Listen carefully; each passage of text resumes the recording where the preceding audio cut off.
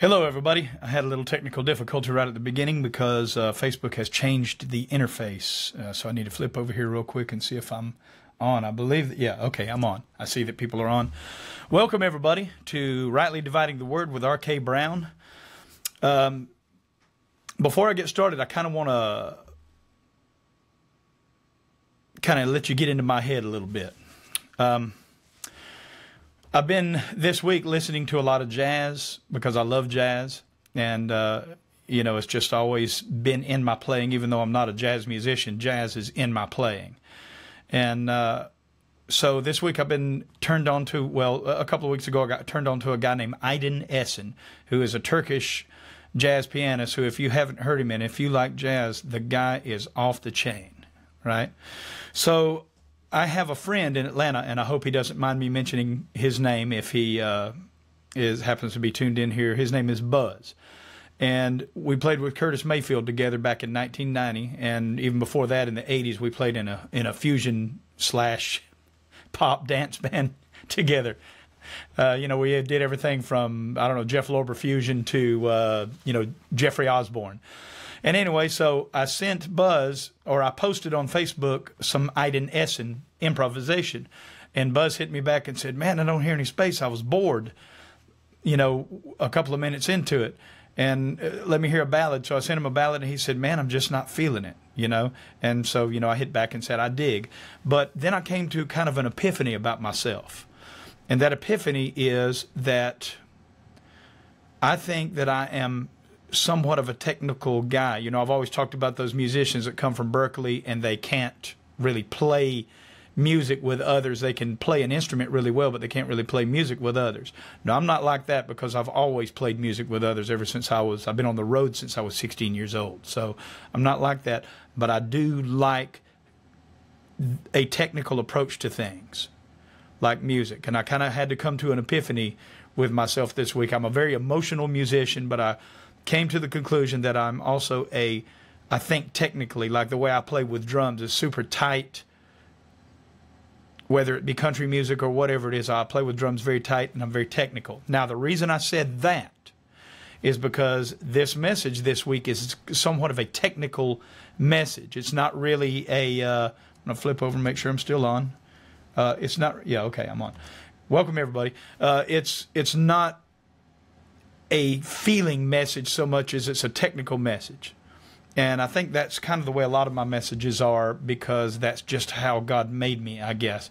And so I kind of had to come to terms with it this week. So thank you, Buzz, for helping me to come to terms with something that's always been there that I guess I haven't really given as much thought as I should about it.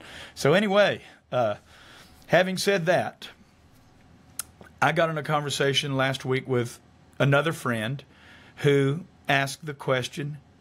I was talking about the scriptures and the accuracy and the infallibility of the scripture, kind of like that, and how that we are to go by the scripture always, and only the scripture always. And I believe that to be true. And this person said, "Well, then why do we have the Holy Spirit?" And so the title of this message is, "Why was the Holy Ghost given?" And the Holy Ghost was given for a lot of reasons that I'm going to talk about tonight. And I'm going to talk about some reasons that the Holy Ghost was not given that people, especially in modern Christianity, practice all the time. So before I get down to the message, I would like to invite you to come worship with us at Fatherland Baptist Church in Madison, Tennessee. And if you don't live close enough to do that, or if you're just not so inclined to come to Madison, Tennessee, or to come to our church and worship with us, then find yourself a Bible-believing church, if you're not already in one, and get in it. And preferably one that reads out of a King James Bible. I've talked many times about that. I won't go deep into it, but you should find a church that reads out of the King James Bible, because the book, that is the right book for English. I'm going to give you some scripture to exhort you to be in fellowship with other believers, and also under the authority of a pastor. Not just like a lot of people will say when you talk about, that you shouldn't forsake the assembling of others. People will say, well, the Bible says, Jesus said, where two or more are gathered together in my name, I'm there among them. And so that's church. Well, not really. It is true that Jesus is among the believers. However, the Bible tells us in lots of places about pastors, that we need to be under the authority of a pastor, like Hebrews 13, I think maybe verse 7, but I'm not sure about that. But it's definitely Hebrews 13, to give account to those that bear rule over you, because as if those that had to answer to God for your souls, that the pastor actually has to answer to God for his congregation. So you need to be under the authority of a pastor. Anyway, I'm going to give some scripture. I'm going to move on into the lesson. I've babbled long enough. Let us hold fast the profession of our faith without wavering, for he is faithful that promised. And let us consider one another to provoke unto love and to good works, not forsaking the assembling of ourselves together, as the manner of some is, but exhorting one another, and so much the more as ye see the day approaching. Don't forsake the assembling of yourselves together. Now, we go a little deeper, and we see in Ephesians 4:11 where it says, he gave some apostles and some prophets and some evangelists and some pastors and teachers for the perfecting of the saints, for the work of the ministry, for the edifying of the body of Christ. So the pastors and teachers are given, and the evangelists are given. Now, of course, we don't have prophets and we don't have apostles anymore, and I'm going to go into that. You'll actually see why I say that in a minute. Some of you right now are going, he said we don't have prophets anymore. That is correct. We don't have prophets, not in the way we had in the Old Testament. Now, I will be prophesying to you tonight, because I will be reading out of the Word of God, and I will be saying, thus saith the Lord, because if it's in the Bible, then it is thus saith the Lord, and that is the technical definition of prophesying. Prophesying does not always mean to tell the future, because a lot of times in the Old Testament, God would say through the prophets, like, for instance, through the prophet Nathan, when Nathan told the little story to David after David had committed sin with Bathsheba and had her husband murdered. The prophet Nathan goes to David and he tells him this little parable, and then he says, you are the man. I know what you did, and God knows what you did. So to prophesy is to say, thus saith the Lord, and that's what I'm going to be doing with Scripture tonight. So the evangelist and the pastor and teacher are given for the perfecting of the saints, for the ministry, for the work of God, to teach you how to how to walk in fellowship with Christ, and we're going to talk about that a little bit, to minister to the other saints, to do the work of God, because we are all supposed to be working for God. We're all supposed to be ministers of God. This, what I'm doing right here, is ministering to the saints, I hope. You know, let's see if, yeah, we've got some people on here, and I'm guaranteeing that some of the people on here are believers. So, having said that, I'm moving on. I had something I wanted to say, but I think it left my mind, so I'll go to prayer cam, and if it comes back to me, then I'll say it. Sometimes I just get down a rabbit trail so far that I forget where I'm at. So I'll go to prayer cam, and we'll get on with the lesson. Father God, tonight I will be talking about your precious Holy Spirit, and I want to be real careful not to say anything wrong, I'm not going to blaspheme your Holy Spirit, Lord, because I'm not going to speak evil of your Holy Spirit. And I just want to teach this message right, Lord. I know that I'm technical to some degree. You know, I'm not going into, works of theologians and commentaries and stuff like that, but I am technical with the Bible. And Father, I just want your help to convey this message to people who aren't necessarily technical, who just love you or who will come to you as a result of hearing this message. I just want to communicate your word correctly to them in a way that they can receive it. Because everybody's different. Lord, you deal with everybody differently, even though the Scripture says that no prophecy of Scripture is of any private interpretation, which I'm going to deal with that. I believe that, Lord. But nevertheless, everybody is different. So please, Lord, help me to reach out to a wide variety of thought processes and opinions and feelings and communicate your word to people in a way that glorifies Jesus Christ, because after all, that is the thing that the Holy Spirit is all about. That and nothing else. The Holy Spirit is about glorifying the name of Jesus Christ. So I pray in the name of Jesus Christ. Amen. Okay. Wow. Gonna start into this message now. I think the Spirit is moving. I hope the Lord is moving on this because this is really important. I'm going to start out in Hebrews chapter 1, verse 1. God, who at sundry times and in diverse manners spake in time past to the fathers by the prophets, hath now in these last days spoken to us by his Son, whom he hath appointed heir of all things, by whom also he made the worlds. So, it says that he has, or hath, spoken to us. So that is past tense, at least in the English. I don't know what it looks like in the Hebrew, but at least in the English, he has spoken to us. In time past, he spoke to us through the prophets, which is what I talked about a little bit earlier, that in the Old Testament, God spoke to us through the prophets, and actually still speaking to us through the prophets because of their writings. But he spoke directly to the people through the prophets, but now has, past tense, in these last days, spoken to us through his Son, Jesus Christ. Now, the way he has done that is through the Bible. When I was a young charismatic, I was taught to think like this because I was in the charismatic movement for a couple of years. I was taught to think that God was talking to me. And I have come to sort of, I'm adjusting my camera here, as you can tell.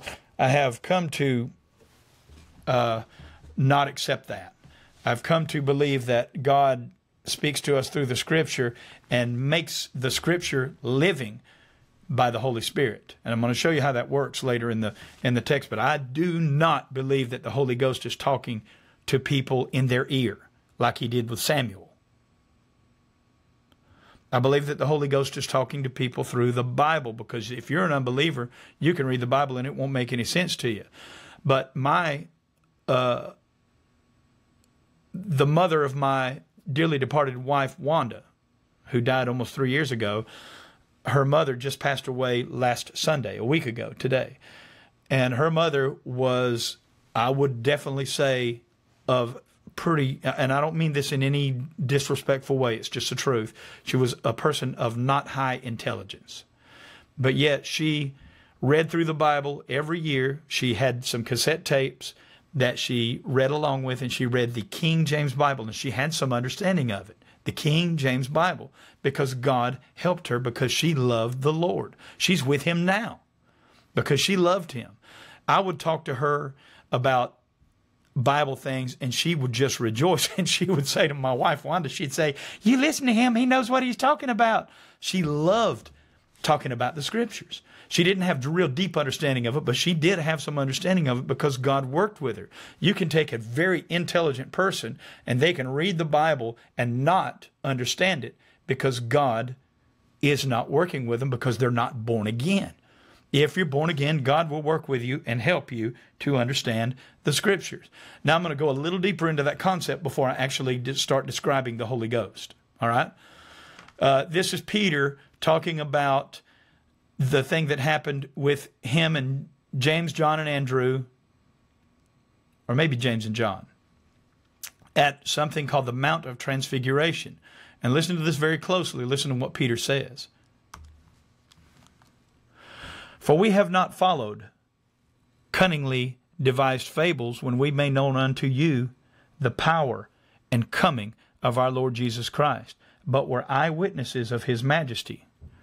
For he received from God the Father honor and glory when there came such a voice to him from the excellent glory, This is my beloved Son, in whom I am well pleased.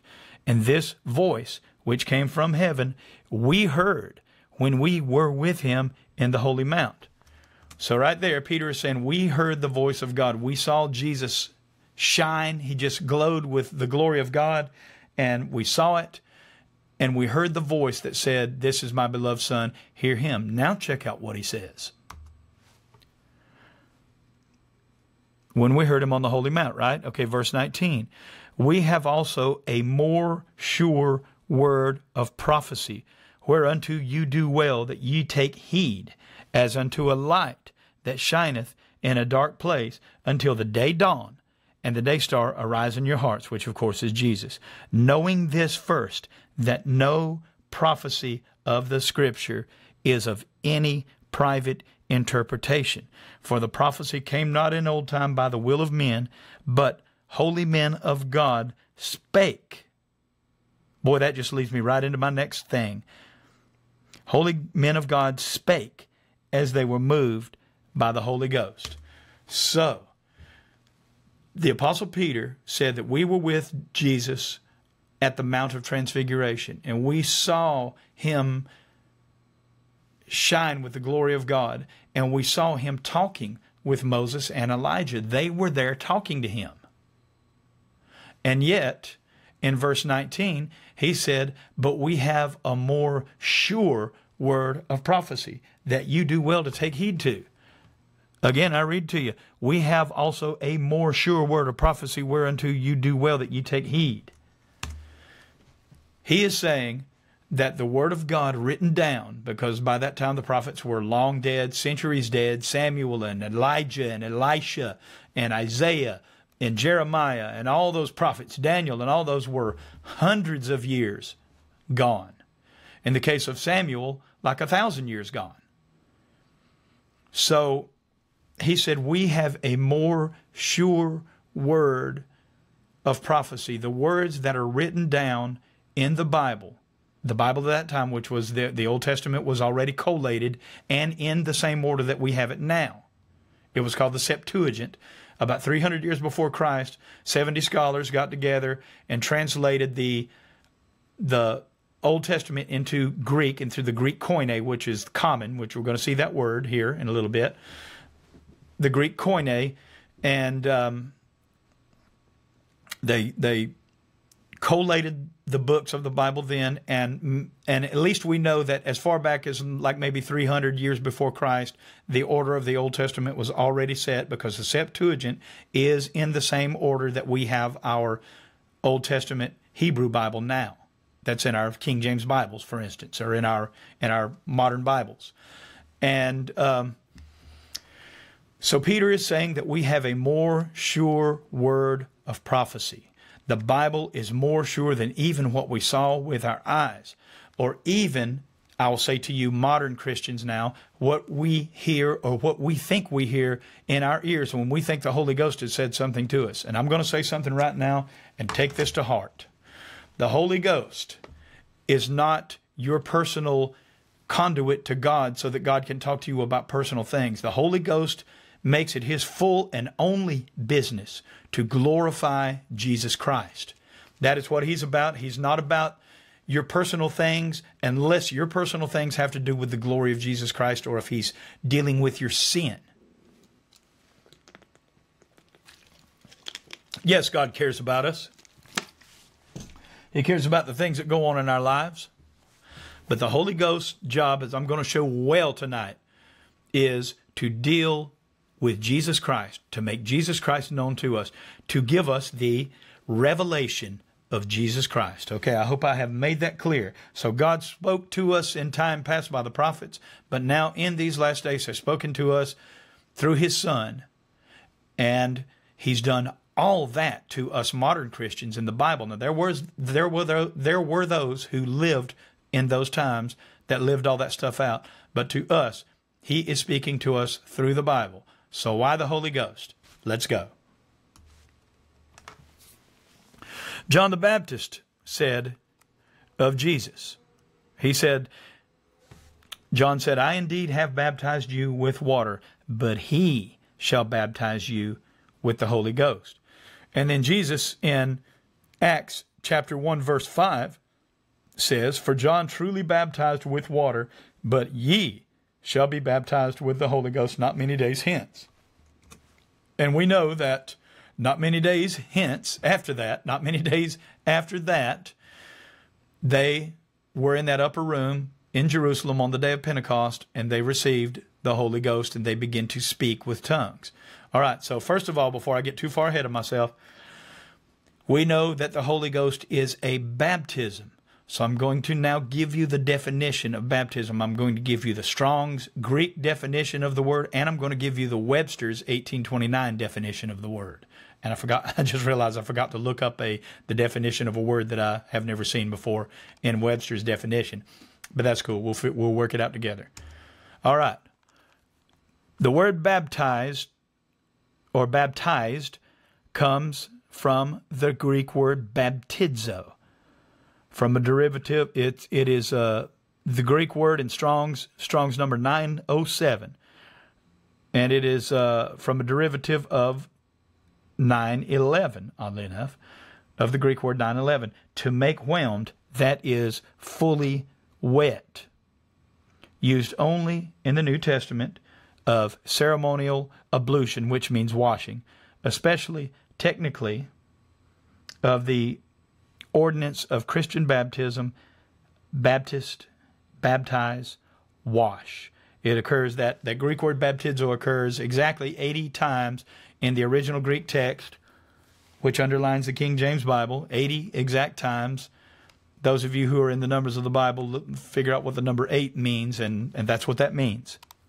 It has reference to that. It has significance that way. The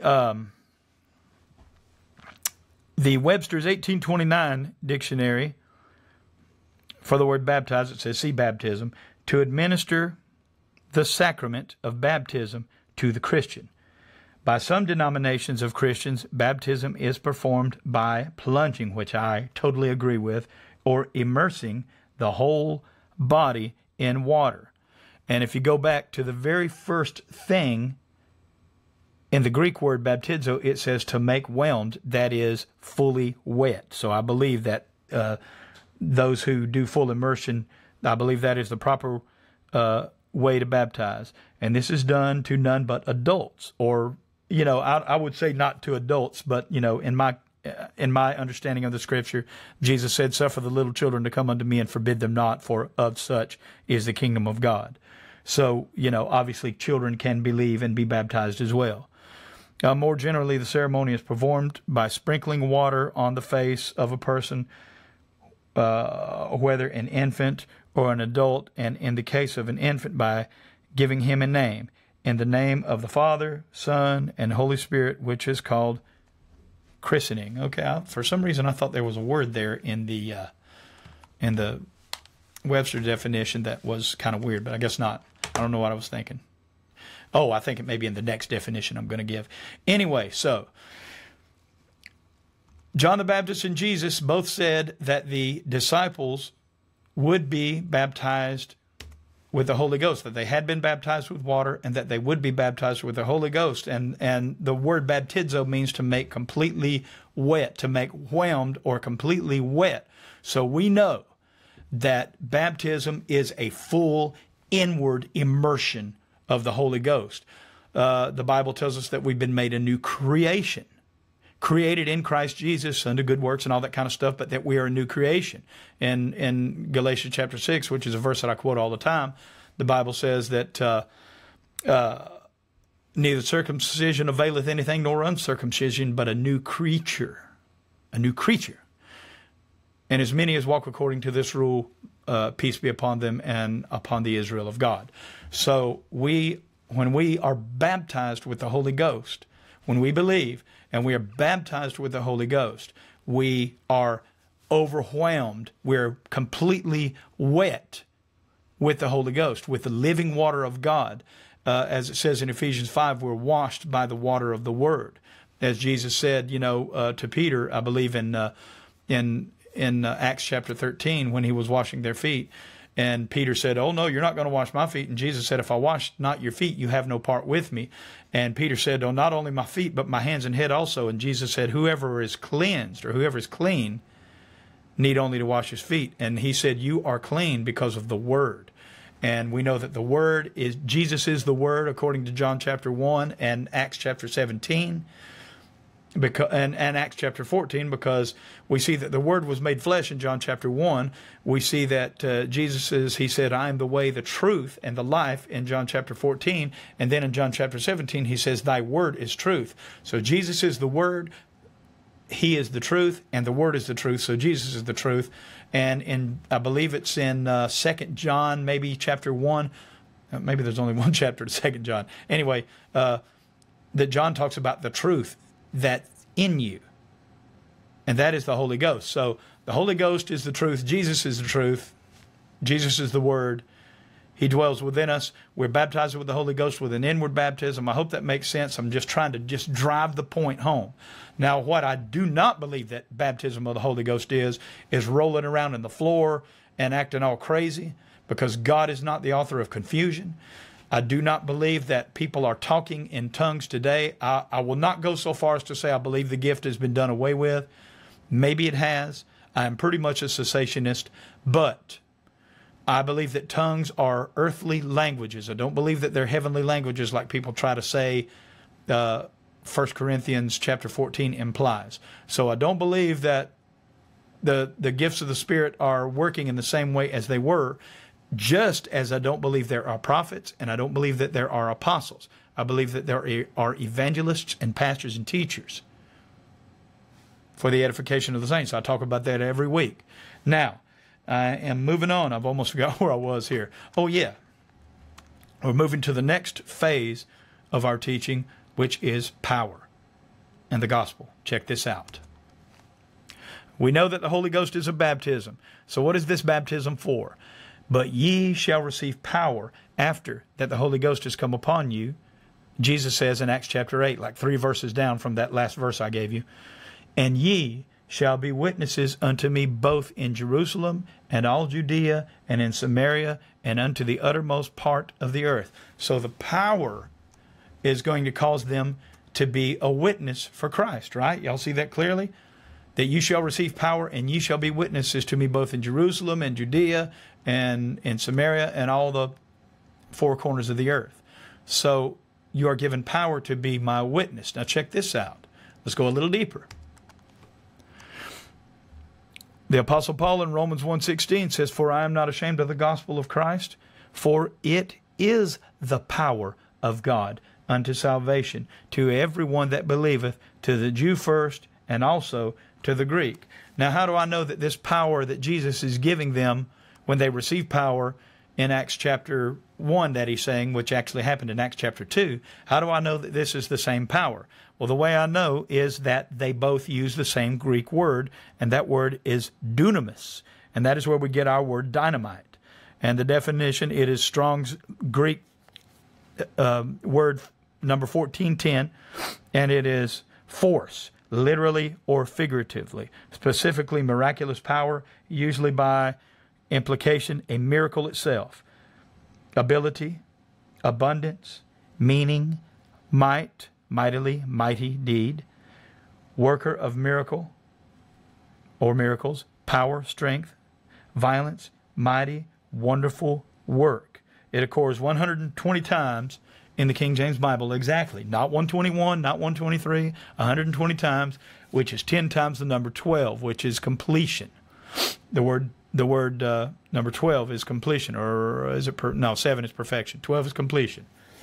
So the gospel is the completion of the work of God. And it's interesting that he uses that word violence there in the definition of the word dunamis, because it makes me think about that word, that verse where Jesus says, since John the Baptist, the kingdom of God suffers violence, and the violent take it by force.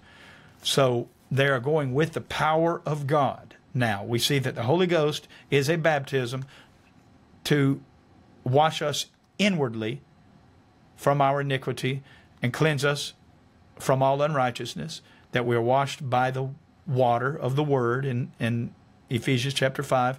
And now we see that the Holy Ghost is power that is given to us. And the power is the gospel. So the gospel is given. So now I'm going to show you a bunch of verses, not necessarily in order, in fact, definitely not in order, of, not in biblical order anyway, not, from, Luke to John to Acts to Romans to so-and-so. They're in not order, but it doesn't matter because they basically say the same thing. So I'm going to give you about 5 examples of what this power does. This power that is the gospel. I'm going to give you about 5 examples of what it does. In Acts chapter 7, we learn about the first martyr of the church, who is a deacon named Stephen, who was full of the Holy Ghost. And he is about to be stoned to death, and he is teaching them. Basically, he's kind of going through he's doing the, what do they call it? The skipping of rocks over the Old Testament. He just kind of threw a rock and it's kind of skipping over parts of the Old Testament. So he has told them, and then he just jumps on them and wears them out, and he calls them uncircumcised of heart and mind, that you do always resist the Holy Ghost. And then they are stoning him to death. And while he's being stoned, this happens. When they heard these things, they were cut to the heart, and they gnashed on him with their teeth. But he, being full of the Holy Ghost, looked up steadfastly into heaven and saw the glory of God and Jesus standing on the right hand of God, and said, remember that they are given power and that they're going to be witnesses for Jesus? Well, he said, behold, I see the heavens opened and the Son of Man standing on the right hand of God. So now the Holy Ghost has caused him to open his mouth. Check out this next verse. In Acts 4:8, Peter and John had healed a man who was lame in his feet from, I guess, for a really long time, like 38 years or something like that. They healed him by the word of God, and then the Pharisees called them in to question them about this, and so that's the scene. Then Peter, filled with the Holy Ghost, said, so we see again the Holy Ghost is causing him to open up his mouth, you rulers of the people and elders of Israel, if we this day be examined of the good deed done to this impotent man, by what means he is made whole, be it known unto you all, and to all the people of Israel, that by the name of Jesus Christ of Nazareth, whom you crucified, whom God raised from the dead, even by him doth this man stand here before you whole. So we see that not only has the Holy Ghost caused him to open his mouth and speak, but the Holy Ghost immediately turns the attention on to Jesus. In Acts 4:31, after Peter goes back and tells a lot of the other disciples about what had happened with them in the temple after healing this man, he goes back and talks to them, and they pray, and this happens. And when they had prayed, the place was shaken where they were assembled together, and they were all filled with the Holy Ghost, and they spake the word of God with boldness. Now, we see again that they were filled with the Holy Ghost and spake, right? Okay, now we go to Luke chapter 1, and the father of John the Baptist, whose name is Zacharias. He is a priest, and the priest, they were divided up into their courses because David had set that up a long time ago. In, I think, maybe 1 Chronicles 24, something like that. They were divided up into their courses, so every course, once a month, would go into the temple and do their service. And so he was of the course of a man named Abiah, who was one of the sons of Aaron, or one in the tribe of Levi, one of the descendants of Aaron. And he was going in to do his temple service as a high priest. And so when he goes in, he sees an angel, and he's troubled, and the angel gives him this message. And there appeared unto him an angel of the Lord standing on the right side of the altar of incense. And when Zacharias saw him, he was troubled, because if they did their temple service wrong, then God would break out and kill them. So he saw that angel. He probably thought he was fixing to go be killed. So he was afraid. Fear fell on him. But the angel said unto him, Fear not, Zacharias, for thy prayer is heard, and thy wife Elizabeth shall bear thee a son, and thou shalt call his name John. We're talking about John the Baptist here. thou shalt have joy and gladness, and many shall rejoice at his birth. For he shall be great in the sight of the Lord, and shall drink neither wine nor strong drink, and he shall be filled with the Holy Ghost even from his mother's womb. And many of the children of Israel shall he turn to the Lord their God.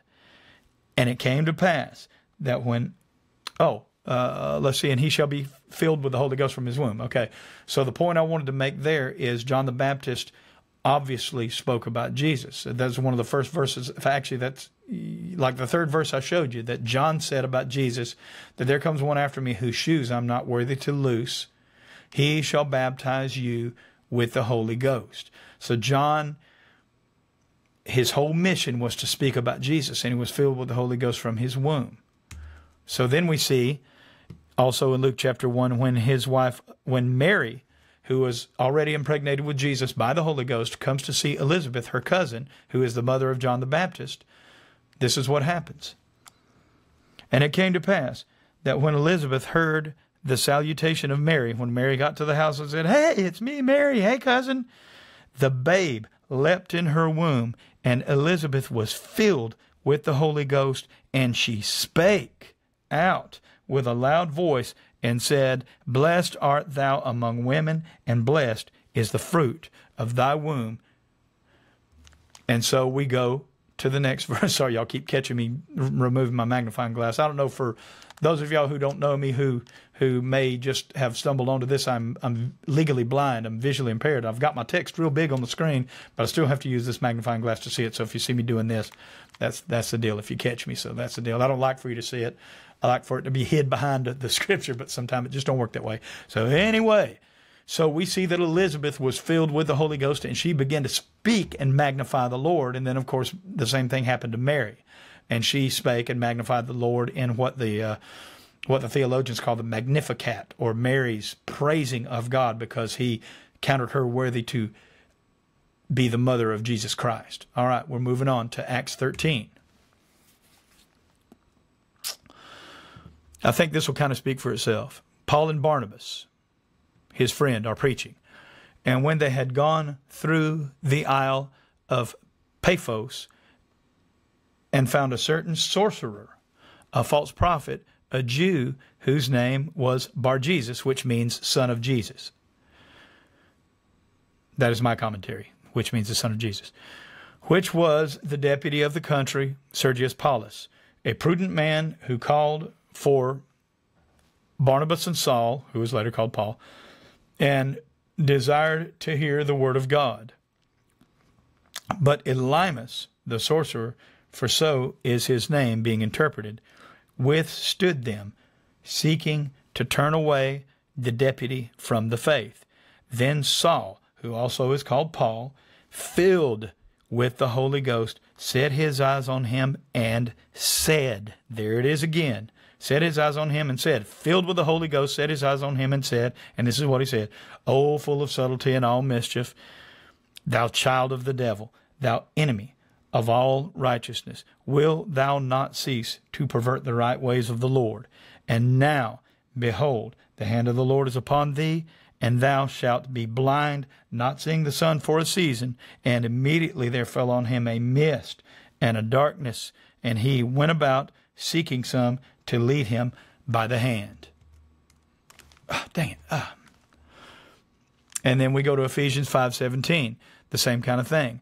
"Wherefore be ye not unwise, but understanding what the will of the Lord is.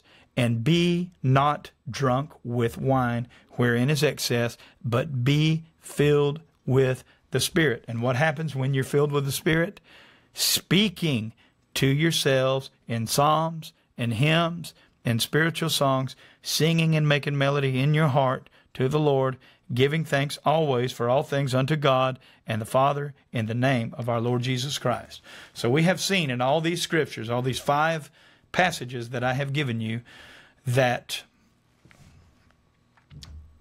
when somebody has the Holy Ghost, they open their mouth and speak. And even Jesus even said, out of the abundance of the heart, the mouth speaks. So It is pretty clear, it is pretty evident that when somebody has the Holy Ghost, they open their mouth and they speak about Jesus Christ, because the Holy Ghost is all about glorifying the name of Jesus Christ. He's not about telling you about new cars and things that are earthly. The Holy Ghost's business is about glorifying the name of Jesus Christ. Okay, I'm going to move on now to Jesus' description of the Holy Ghost in John chapter 14, 15, and 16. I remember there was a time back when I was a charismatic where I read these chapters just over and over and over again, and these chapters have a special place in my heart. I understand them a lot better now than I did then, but they really have a special place in my heart. And by the way, get a Bible right now and turn to Acts chapter 1 and make a mark there and go back and read it later about the qualifications of an apostle. There were qualifications for somebody. The reason I say that there are no apostles now, it's clear that in the first verse I gave you in Hebrews chapter 1 that there are no prophets now, because that in different ways in time past God spoke to us through the prophets, but now in these last days has spoken to us through His Son. So we see that there are no prophets there, but if you go to Acts chapter 1, you can see the qualifications of an apostle. So I believe that there can't be any apostles because they had to actually be with Jesus. The Apostle Paul actually in 1 Corinthians chapter 15 said he was born as of one born out of due time. So go to Acts chapter 1 and 1 Corinthians 15 and you will see what I'm talking about. All right? Just wanted to put that out there in case there are those out there who are going, man, this guy's crazy. There's an apostle down at the church that I go to. No, there's not. If he calls himself an apostle, he's a liar, because there are no apostles. There cannot be any apostles. The Apostle Paul said he was one called out of due time, and he was the last to see Christ. And an apostle had to be somebody that saw Christ. When Kenneth Copeland and Charles Capps and Kenneth Hagin and all those guys say that they saw God, they saw Jesus, they are liars. If Benny Hinn says he saw Jesus, he is a liar. Go to Acts chapter 1 and you will see clearly that that's the case. All right, moving on. Here's Jesus' description of the Holy Spirit in 4 verses, or 4 keyboard positions, so probably a lot more verses than 4, but 4 keyboard positions I've got. So 4 frames, 4 slides, okay? Whatever. Oh, man, that's that technical part of me coming out, right? Jesus said in John chapter 14, verse 15, if you love me, keep my commandments, and I will pray the Father, and he shall give you another comforter, that he may abide with you forever, even the Spirit of truth, whom the world cannot receive, because it seeth him not, neither knoweth him, but ye know him, and you know him, for he dwelleth with you, and shall be in you. I will not leave you comfortless. If that's not a Trinity verse, there's no such thing as a Trinity verse. He calls him the Spirit of truth for one thing, and we know that Jesus is the truth. So he's the Spirit of Jesus. And the Word is truth, so he's the Spirit of the Word. Because if they equal the same thing, then they equal each other, right? But then Jesus says that even the Spirit of truth, whom the world cannot receive, because it seeth him not, neither knoweth him, but ye know him, for he dwelleth with you. Jesus is talking about himself there. For he dwelleth with you and shall be in you. I will not leave you comfortless. I will come to you. So Jesus comes to us by way of the Holy Spirit. So, you know, when some Baptist preacher tells a little kid, come and ask Jesus to live in your heart, well, that's essentially what he's trying to tell him, although the Bible doesn't tell us to ask Jesus to come live in our heart. The Bible tells us to believe the gospel. I got to stop and have some water.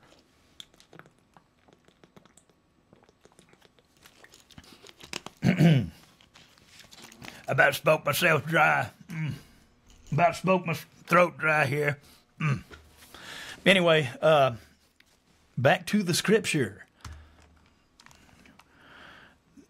In verse 25, these things have I spoken to you, being yet present with you, but the Comforter, which is the Holy Ghost, whom the Father will send in my name, he shall teach you all things, and bring all things to your remembrance, whatsoever I said unto you.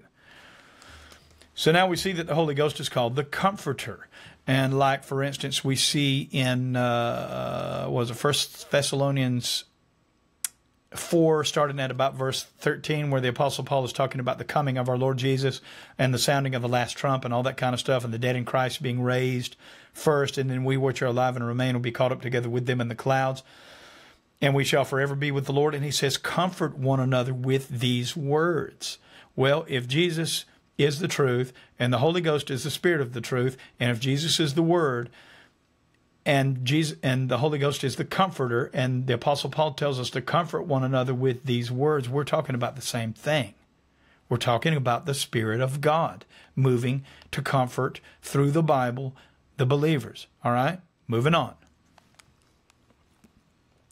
But when the Comforter is come, whom I will send unto you from the Father, even the Spirit of truth, there we go again, which proceedeth from the Father, he shall testify of me. And ye also shall bear witness, because ye have been with me from the beginning.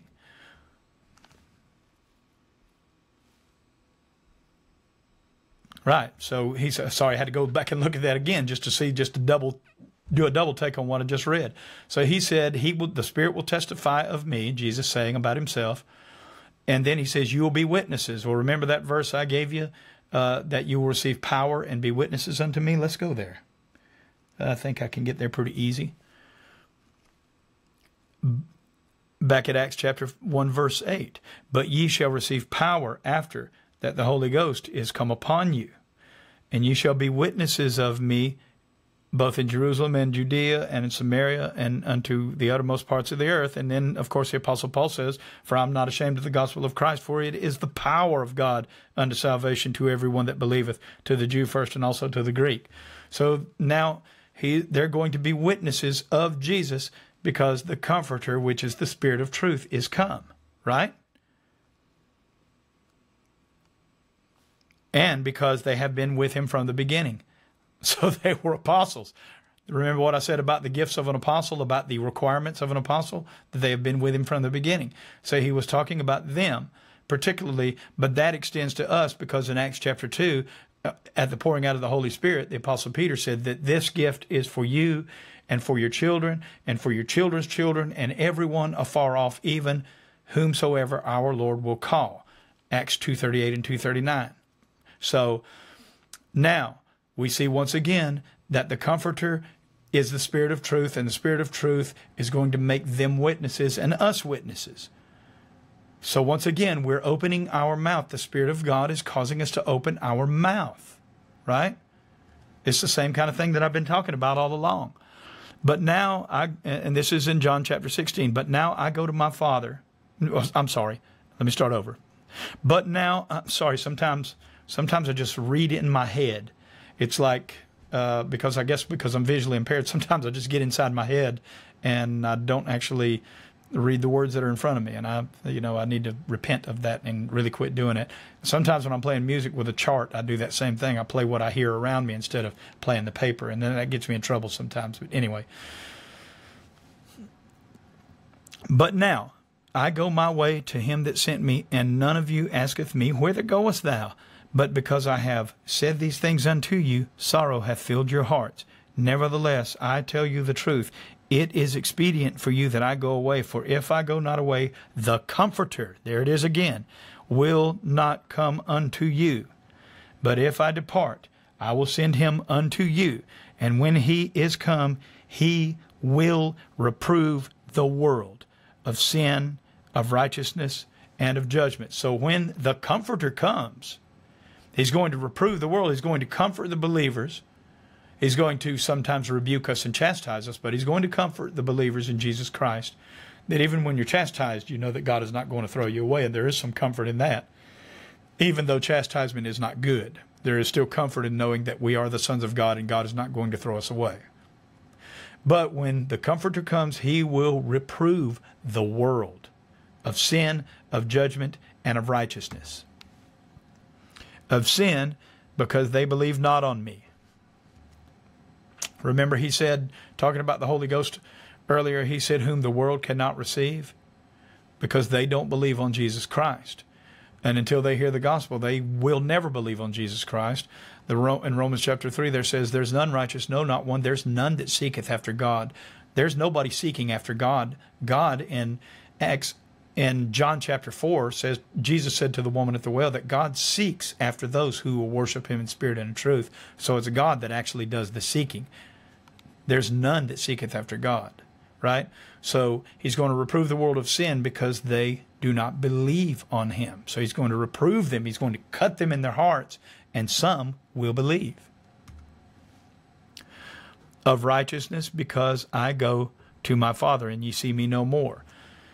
Because Jesus is righteous, and he goes to his Father, and we see him no more. And actually, we're not going to see him personally until we have left this body and are gone on to heaven to see him. Hold on one second. Son, you can walk on through if you want to. My son just walked in the door. So I'll go to this scripture, and you can walk on through, son. Of judgment, because the prince of this world is judged. I let him get up the stairs. I don't think he wanted to be on camera. Of judgment, because the prince of this world is judged. And in Matthew 25, it makes me think about Matthew 25, where Jesus talked about those who didn't minister unto his brethren, who were down and out, who were sick, and who were in prison, and who were naked, and all that stuff, that they didn't minister to him. He said, depart, you that work iniquity, unto everlasting punishment, reserved for the devil and his angels. So not only is the prince of this world judged, but those who serve him. And let me say this right now. If you do not serve Jesus Christ, by default, you serve the devil. You are a devil worshiper. I don't know any other way to say it. I'm going to look in my eyes as I say this, because I'm behind a camera and you can't hit me with a rock. But you can if you see me out on the street, so, there is that. If you do not serve Jesus, you serve the devil. There was a time when Bob Dylan actually had a Christian album, and, I don't think that Bob Dylan is a Christian. I don't think that at all. In fact, I saw an interview with him and Bill Moyers where he said that he was, serving out his contract with the devil, essentially, that he had made a deal with the devil and he was doing his part. So, but he had a Christian album, and in that Christian album, he said things like, you might be an ambassador from England or France. You might like to gamble. You might like to dance. You might be the heavyweight champion of the world. You might be a socialite with a long string of pearls, but you're going to have to serve somebody. Yeah, you're going to have to serve somebody. It might be the devil or it might be the Lord, but you're going to have to serve somebody. And that is true. What Bob Dylan said there when he was for a minute making a profession of faith in Jesus Christ, what he said is true. It might be the devil or it might be the Lord, but you're going to have to serve somebody. Jesus put it like this: whoever is not for me is against me. Whoever does not gather with me scatters. And that word scatter in the Greek is the word synagogeo. It means like synagogue or a gathering place. If we don't gather with Jesus, we scatter. Whoever is not for Jesus is against Jesus. There is no neutral position. Let me see where I left off. Okay.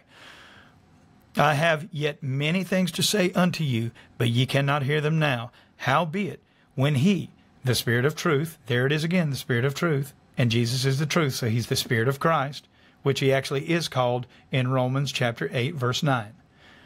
When the Spirit of truth is come, he will guide you into all truth, for he shall not speak of himself, but whatsoever he shall hear, that shall he speak, and he will show you things to come.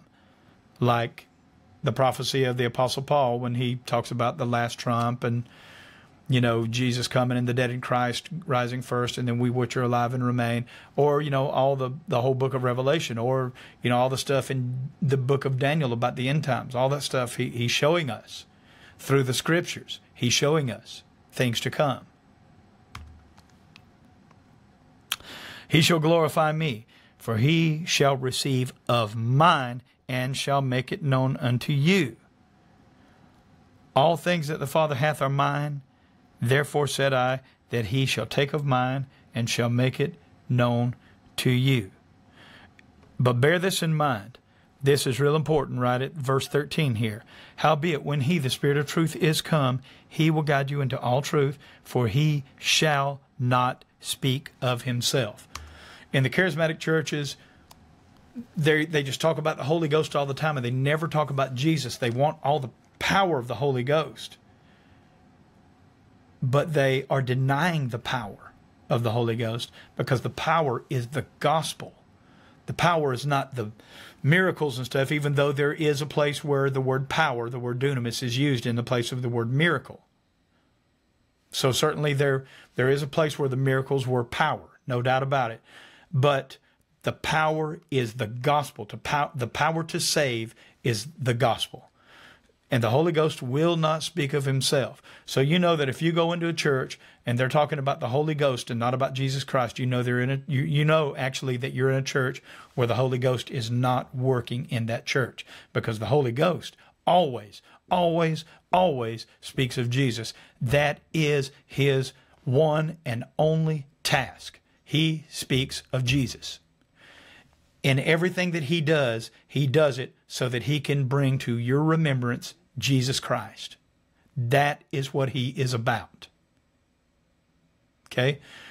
We're moving on. I'm going to another idea now. I'm going to talk about the fellowship of the Holy Ghost. The grace of the Lord Jesus Christ and the love of God and the communication of the Holy Ghost be with you all. Amen. Remember when I said to you earlier in the message, and I know this message is going long, and I'm sorry about that. I hope y'all are still hanging with me. Yep, there's still people hanging with me. I said that the Jewish scholars back about 300 years before Christ translated the Old Testament into the Greek koine. Well, the word koine comes from this word koinonia. It means common. Koinonia. It is 2844 in the Greek Strong's Concordance. It means partnership, that is literally participation or social intercourse, or what is that word? Pecuniary benefication. I think that probably means peculiar benefit to the believer. Communication,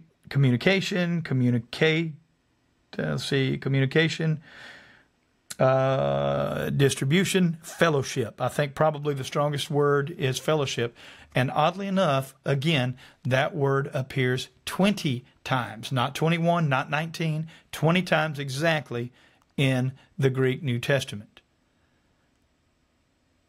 So, in the Textus Receptus, I don't know about the Nestle's Aland or anything like that, but I know that in the Textus Receptus, it appears 20 times. So, moving on.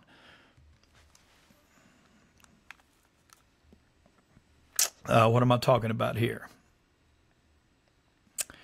Peter, an apostle of Jesus Christ, to the strangers scattered throughout Pontus, Galatia, Cappadocia, Asia, and Bithynia, elect according to the foreknowledge of God the Father through sanctification of the Spirit, unto obedience and sprinkling of the blood of Jesus Christ, grace unto you and peace be multiplied. So now we're talking about sanctification, because we are sanctified by the Spirit. And that word sanctification means to be set apart. The word sanctified has the exact same definition as the word holy. It is the word hagiadzo in the Greek, I believe, if I remember correctly. I didn't look it up, but I think I remember. Hagiadzo, and it means to be separate, separated, holy, sanctified, right? So now we see that the Holy Ghost separates us from the world, because what did he say here? Elect according to the foreknowledge of God the Father through sanctification of the Spirit unto obedience and sprinkling of the blood of Jesus Christ. Grace be unto you. So we are, didn't mean to press that, we are sanctified unto obedience. Or as it says in Ephesians chapter 2, verse 10 or 11, that we are created in Christ Jesus and predestinated unto good works, that we should walk in them. Unto good works, or obedience, that we should obey Christ. That is what the Holy Ghost does when he sanctifies us. He sets us apart, and we begin to obey Christ. And the more you go along with Jesus through the chastening of the Lord and through just the learning of wisdom through the Scriptures, we become sanctified. We become more and more set apart. I need more water.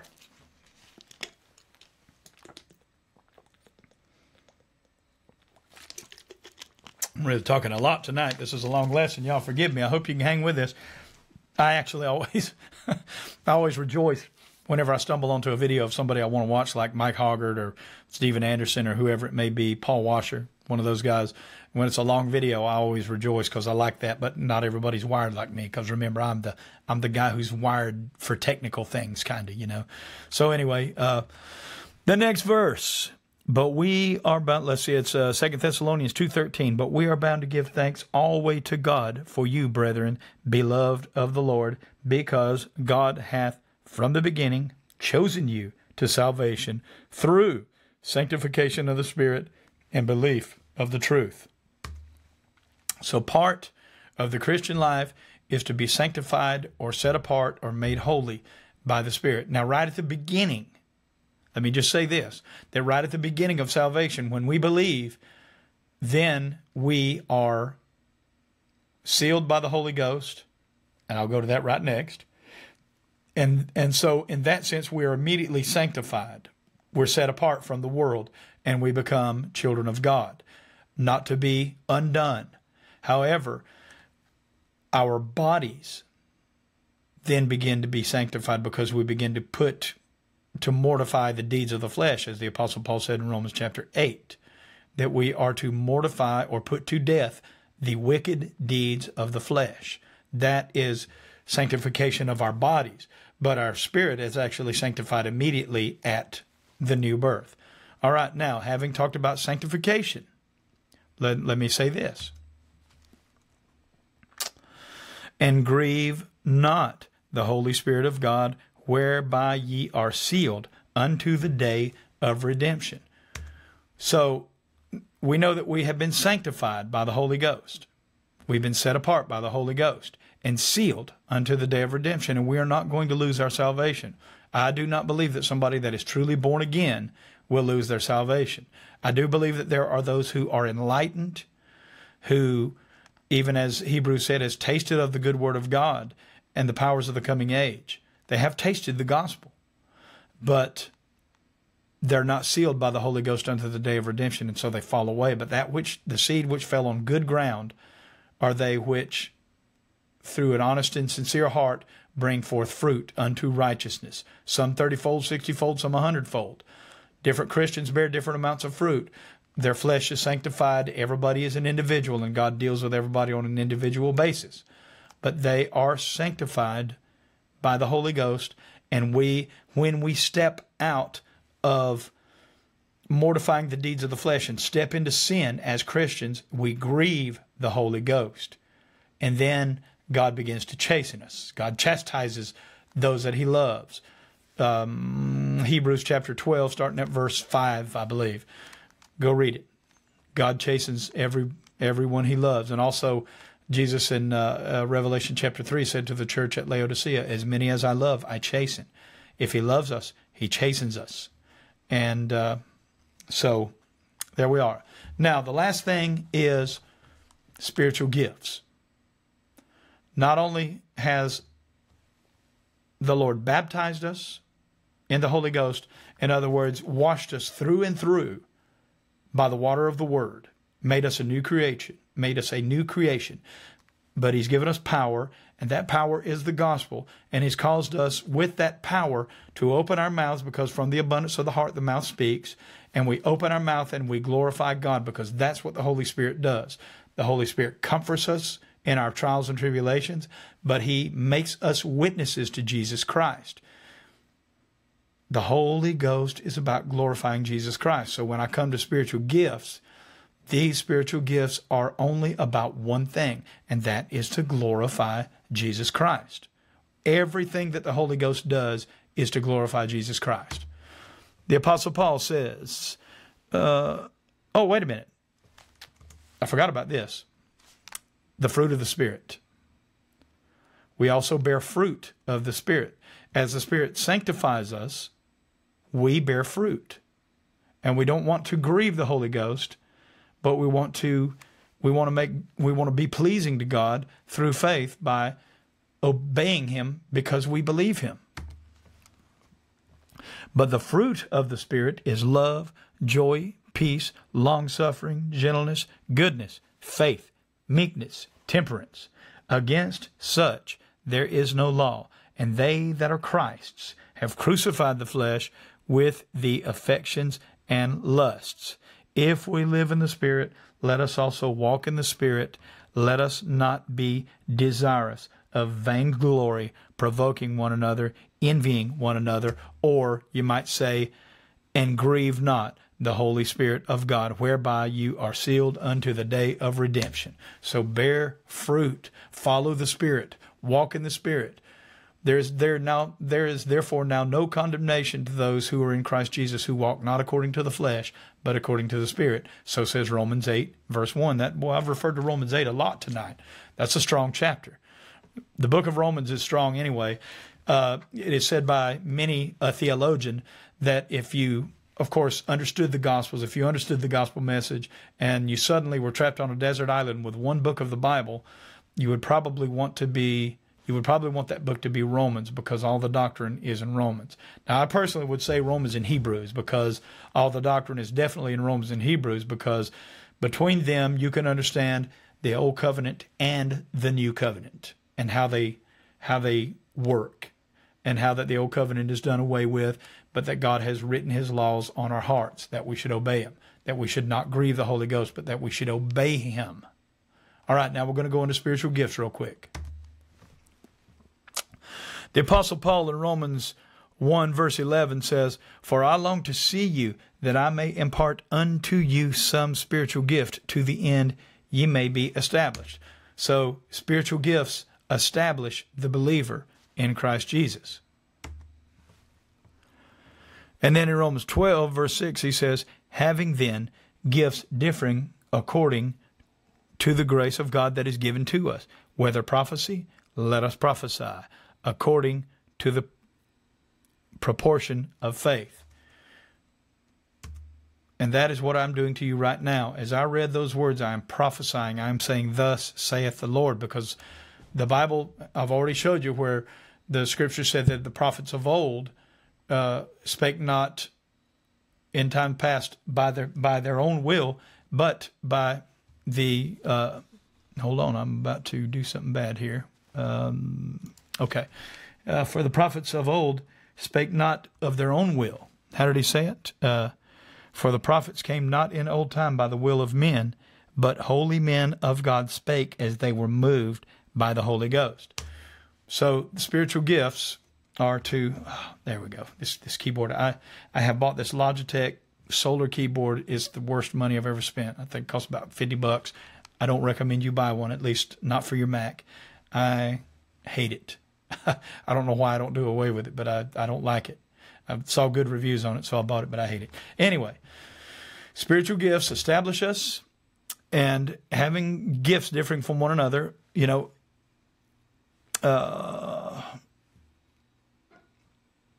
whether prophecy, let us prophesy according to the proportion of faith. And that's what I'm doing right now. As I said, that's why I went off on that rabbit trail. Or ministry, let us wait on our ministering, for he that teacheth on teaching, or he that exhorteth on exhortation. He that giveth, let him do with simplicity. He that ruleth, with diligence. He that he that showeth mercy, with cheerfulness.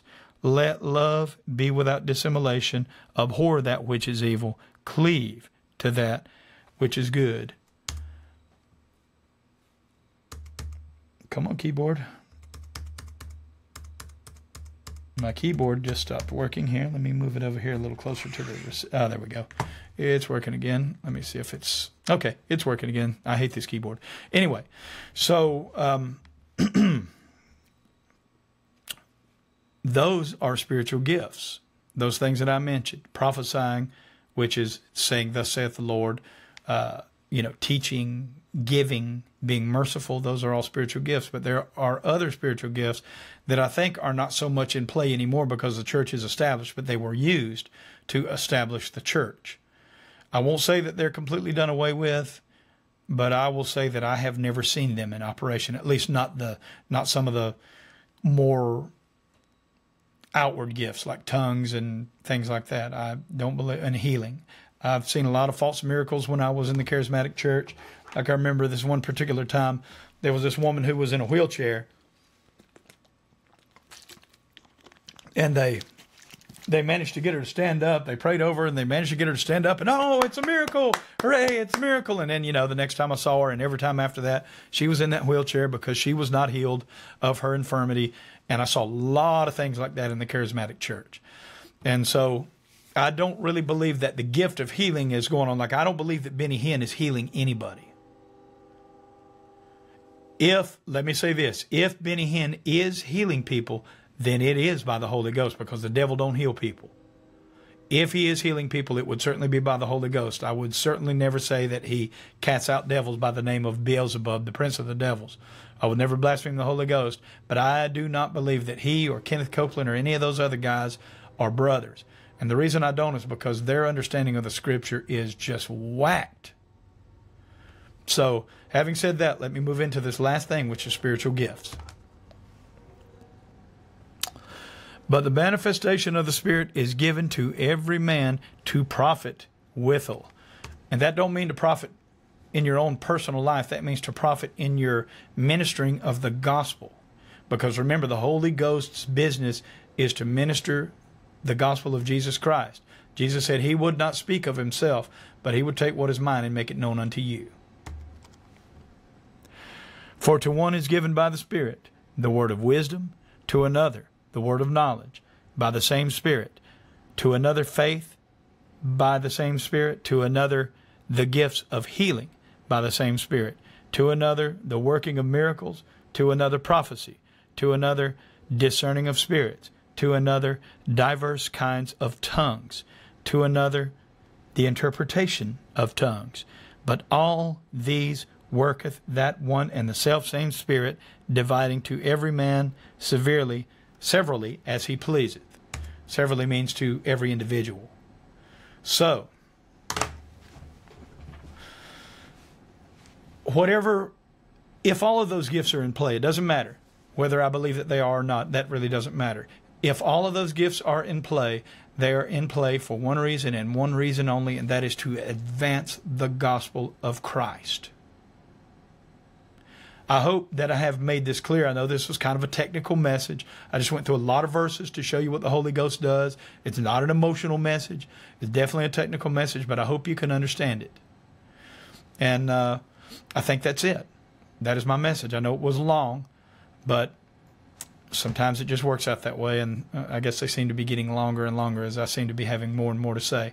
I thank you for joining me. I'm going to go to prayer cam, and then I'm going to tell you good night. Father God, thank you for getting me through this. Lord, it happens so many times that as I look at all the verses that I have laid out for everybody to see, that I think, how am I going to explain these verses? And always, by your Spirit, Lord, I seem to be able to do it. And I thank you for that, Lord. I would hate to sit up here and just stumble all over my tongue trying to explain and not being able to explain. So I thank you, Lord, that you have given me your Spirit that I can explain. And I do know, Lord, that I have grieved your Holy Spirit, and I know that we all have grieved your Holy Spirit. Father, work in us. Keep that word, your Bible, your word, pressing down upon us. Keep your chastisement coming, Father, that we will turn away from our sin and our grieving of the Holy Ghost, whereby we are sealed unto the day of redemption, and turn us more and more to Christ so that we don't break fellowship with you, Father. Put it in the hearts of those that are Christians to really understand this, Lord, to understand that you have sent your Spirit for one reason and one reason only. Of all his workings His workings are for one reason and one reason only, and that is to glorify the name of Jesus Christ. Father, help them to understand. And Father, cause anybody that may not be a believer tonight to hear these words and know that Jesus Christ is their only salvation. There is no other name by which we must be saved than that of Jesus Christ. So, Father, please give help in all these things. Cause them to understand your word. Cause the unbeliever to repent and change their thinking, which is the meaning of repent, and turn to Jesus Christ. And cause those that believe, Father, to have a deeper understanding because of this message. Lord, I give you thanks in the name of Jesus Christ. Amen.